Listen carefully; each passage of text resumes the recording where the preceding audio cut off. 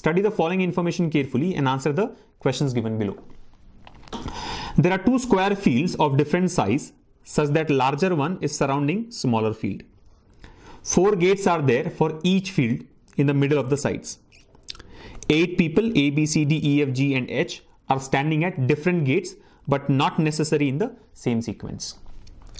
The persons who are on the sides of larger park facing center and the persons who are at the side of smaller park facing outside, such that inner side persons and outer sides persons are facing each other.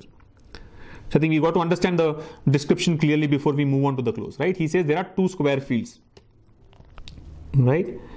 There are 2 square fields of different size and the larger one is surrounding the smaller one. Larger one is surrounding the smaller one. So how would it look like? I mean, if I have very limited space here, but if I have to draw here, let's say this is the, wait. Yeah, let's say this is the larger field. This is the larger one, which is surrounding the smaller one. There is a smaller field inside this. Okay. So one smaller square field, outside that there is another square field. The larger one is surrounding the smaller one. Now 4 gates are there for each field in the middle of the sides. So for each field, there are 4 gates in the middle of the sides. So 1, 2, 3, 4, 1, 2, 3, 4. These are the 8 gates. And obviously 8 people are there. 8 people A, B, C, D, E, F, G, H who are standing at different gates but not necessarily in the same sequence. So 8 gates, 4 gates on the inner field, 4 gates on the outer field. All the gates are in the middle of the slides. And 8 persons are standing on each of these gates, but not in that sequence. Now the persons who are on sides of larger park face the center. So larger park guys are facing center and the persons who are on the sides of the smaller park are facing outside. So these guys are facing outside, outward facing guys, all these 4. And these are inward facing guys, they are facing the center. So basically what happens if you see all the persons, I mean at every gate there are persons who are facing each other. These 2 persons are facing each other, these 2 persons are facing each other and these 2 persons are facing each other. Okay. That's it. So now to arrange the 8 persons, but only 3 or 4 statements have been given. So let's look at these 3 or 4 statements. There is one person standing between B and D. And there is one person standing between B and D. Now the biggest confusion we have is out of these 8 persons, which 4 are on the outer circle and which 4 are on the inner circle or square, whatever it is, right? Which of the 4 persons are occupying the gates of the outer field, which 4 persons are occupying the gates of the inner field. That's what we need to have clarity on. So when he says there is one person standing between B and D, it's very simple to mark. I mean, let's say B and D are on an inner square, they will be alternate.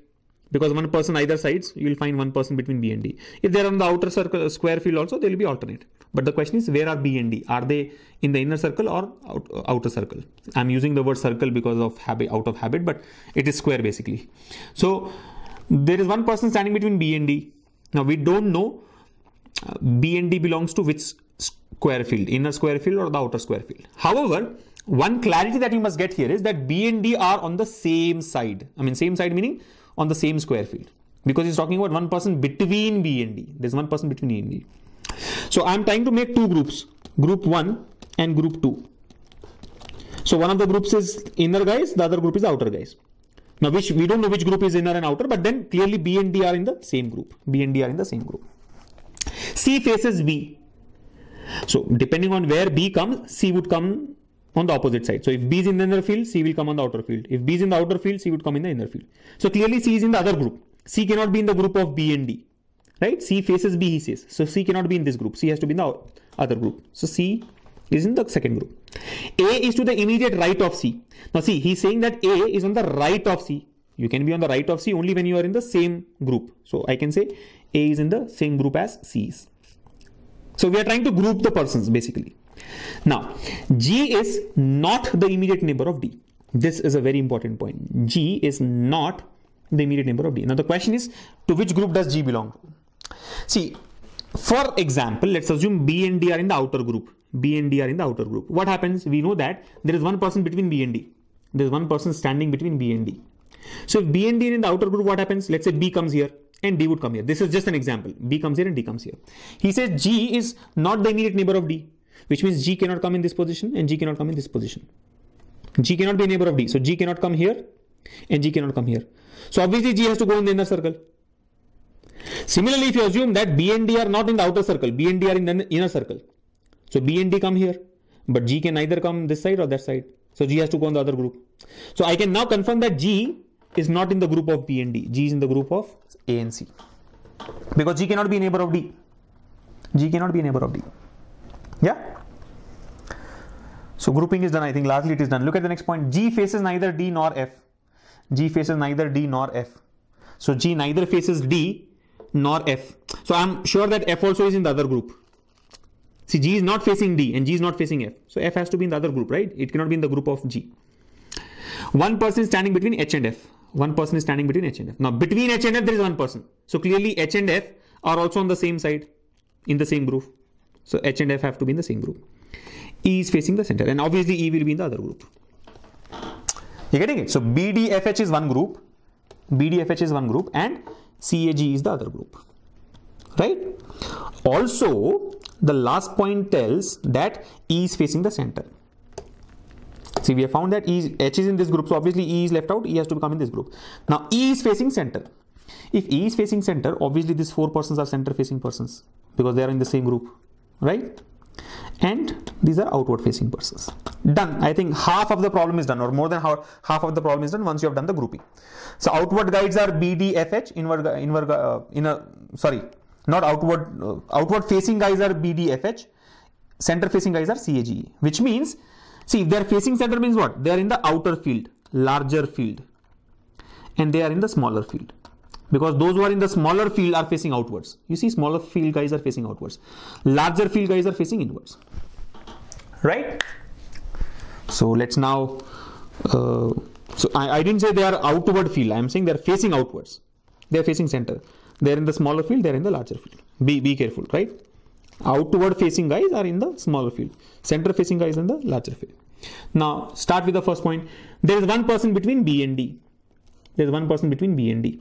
Now B and D are in the smaller field.